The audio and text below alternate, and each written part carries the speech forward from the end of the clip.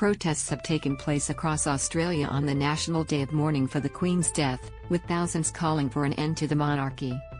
In Melbourne CBD, more than 1,000 marched from Birrarung Marr to Parliament House holding Aboriginal flags and banners. "Off with his head, off with the king," protesters chanted.READ more. Driver allegedly caught doing 158 km/h with unrestrained child in car. At one point, protesters poured red paint onto the Australian flag, their hands, and the outside of the office of the British consulate. In Brisbane, protesters cheered as they burned an Australian flag outside the British consulate, while other groups of demonstrators shut down parts of the city. In Sydney, hundreds gathered outside Town Hall in the CBD, and in Marrickville in the Inner West, a tribute to Queen Elizabeth II was painted over with the colours of the Aboriginal flag. Similar protests took place in Adelaide and Canberra. A man was marched out of Government House in Adelaide after holding up a sign and yelling "Abolish the monarchy."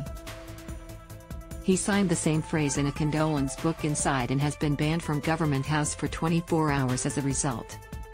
In the wake of the death of Queen Elizabeth II earlier this month, First Nations people have called to abolish the monarchy, saying renewed attention needs to be given to the monarchy's role in colonising Australia and the treatment of Indigenous people as a result.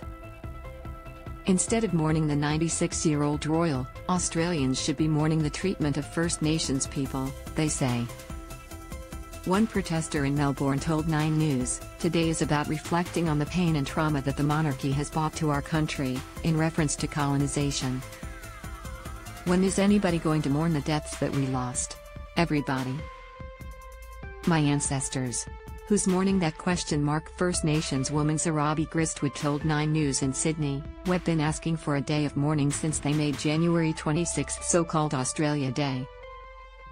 But 8 hours after the Queen's death, they can make this day a day of mourning.